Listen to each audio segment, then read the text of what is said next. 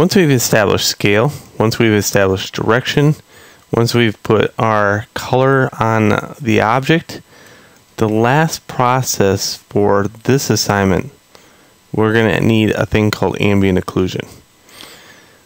So I always kind of tend to follow the same suit over and over again, but I want you to get really used to me doing it. So right here, what I'm going to do is go over here, hit edit mode, A, and make a new image.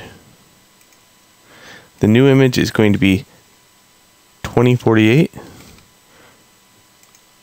by 2048. No alpha.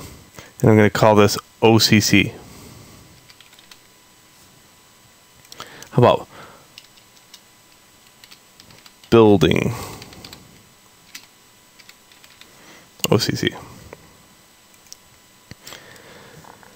And then what I'm going to do is go over to the little camera, go to bake, drag this down to occlusion. I'm going to add the margin set to 1. And the reason for this, I don't want it to bleed off into the next shell.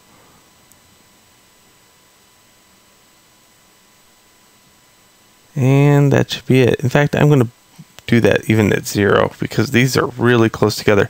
So what that margin does, it burns it over into the next shell a little bit. So bake.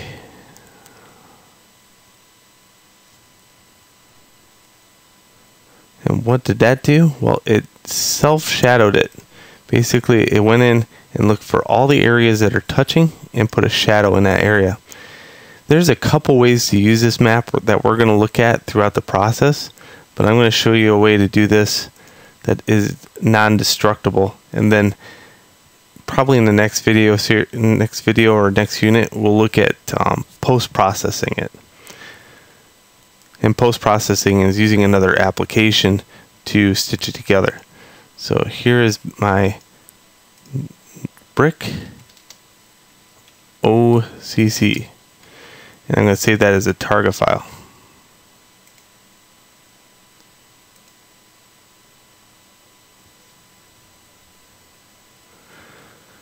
Okay, the non-destructive form is located here. Wait.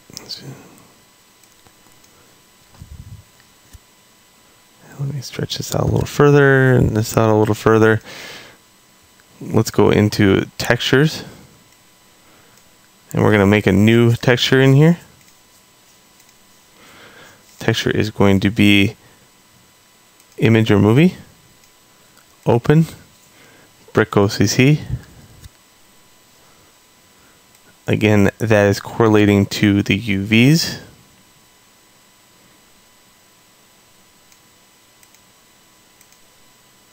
And you can see what it looks like right now.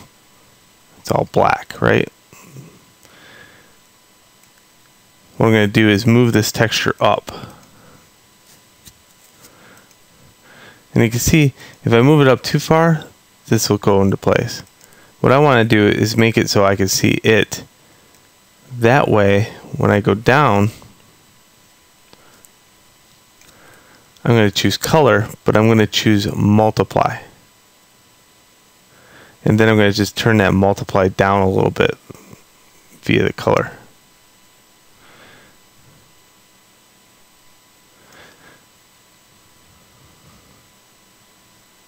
So that's what it does.